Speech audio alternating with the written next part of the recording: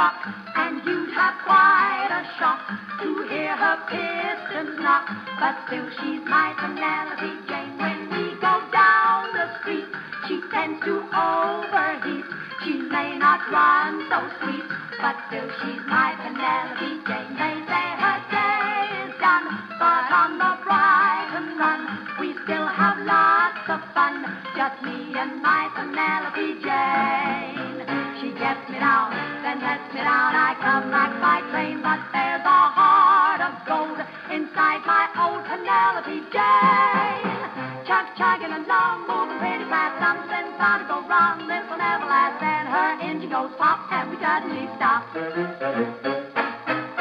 Clank, clanker in vain, not the slightest hope. She's not moving again. Get a piece of rope, someone gives us a tow, and away we all go. Hold tight.